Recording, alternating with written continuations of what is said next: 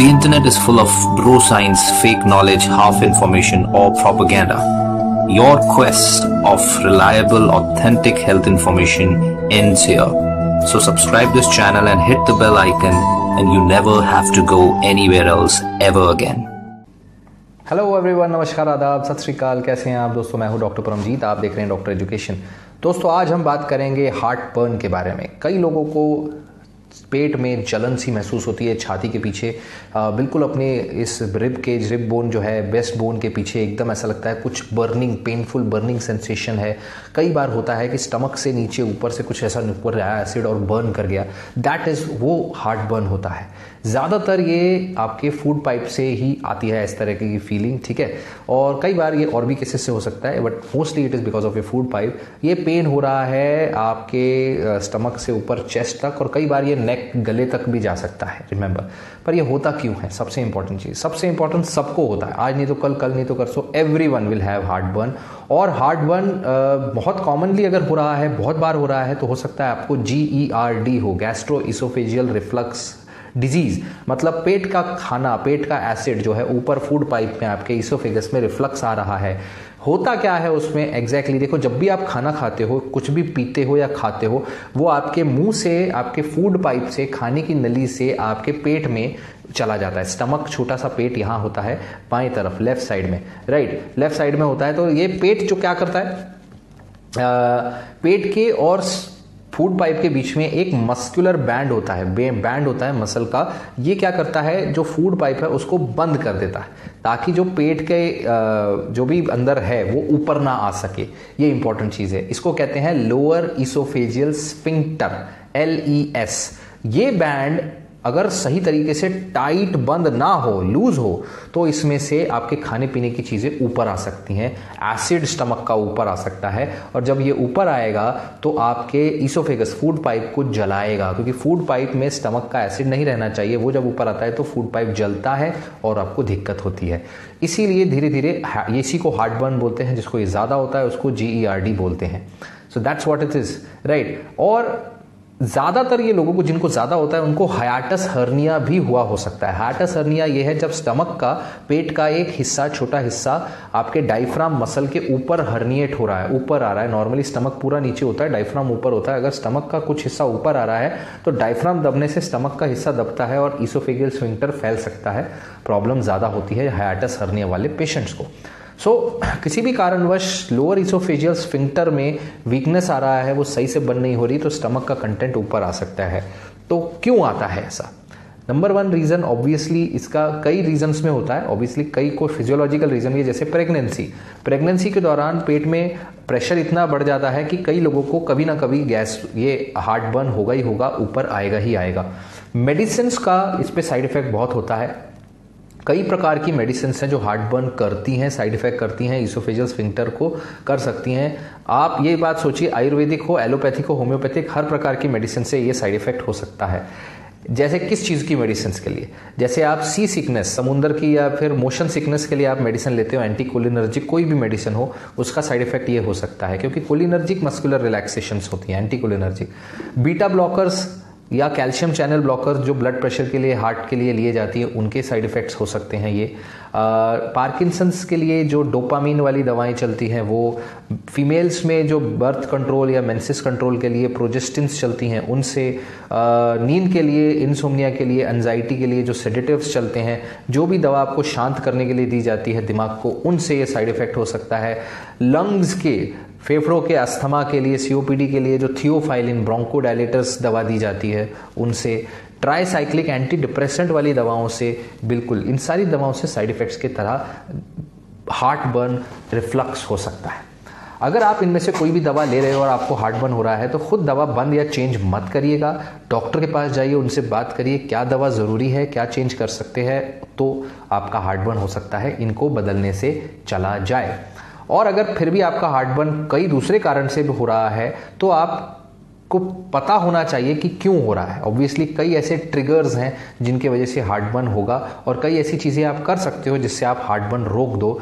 रोकना बहुत ज़रूरी है समय पे। क्यों? बार बार जब हार्टबर्न होता है तो फूड पाइप के जो आपके खाने की नली है उसमें बार बार एसिड आएगा, बार बार एसिड आएगा तो वो जलेगी अंदर, उसके अंदर अल्सर बन सकते हैं, उसके अंदर छाले बन सकते हैं, उनके अंदर आगे चल के कैंसर हो सकता है, इसके चांसेस बढ़ जाते हैं।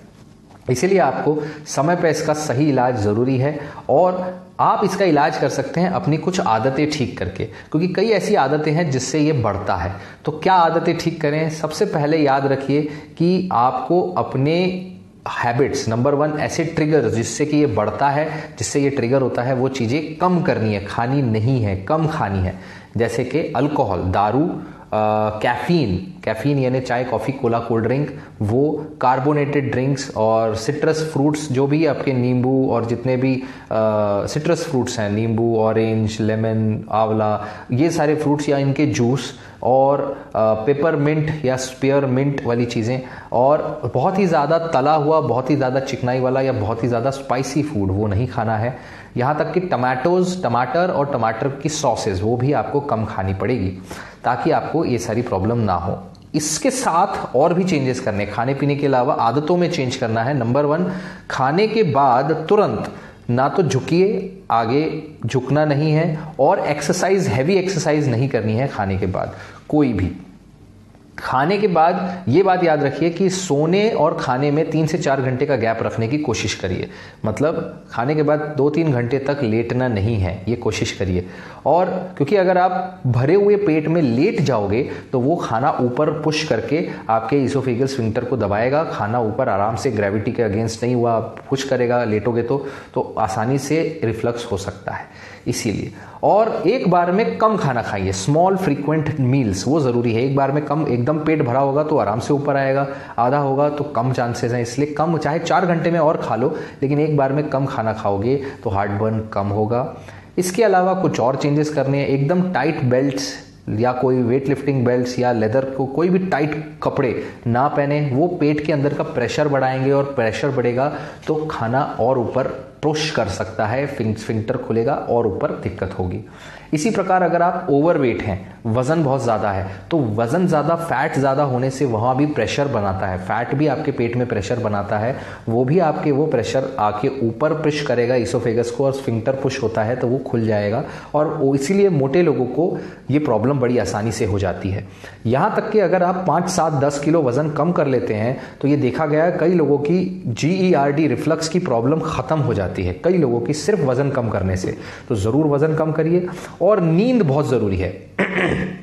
अगर आप सोते हैं तो आपको अपने बेड को, जब भी आप सोते हैं, आप अपने बेड को थोड़ा सा एलिवेट करिए, थोड़ा सा एलिवेट करिए। 6 इंच तक आप बेड के जो पाइये है उस पाव के नीचे कुछ ईटा रख लो, कुछ रख लो, बुक्स रख लो, या फिर आप अपने बेड जो मैट्रेस के नीचे रख लीजिए, ताकि आपका एलिवेशन इस तरह से हो जाए, बेड एलिवेट हो।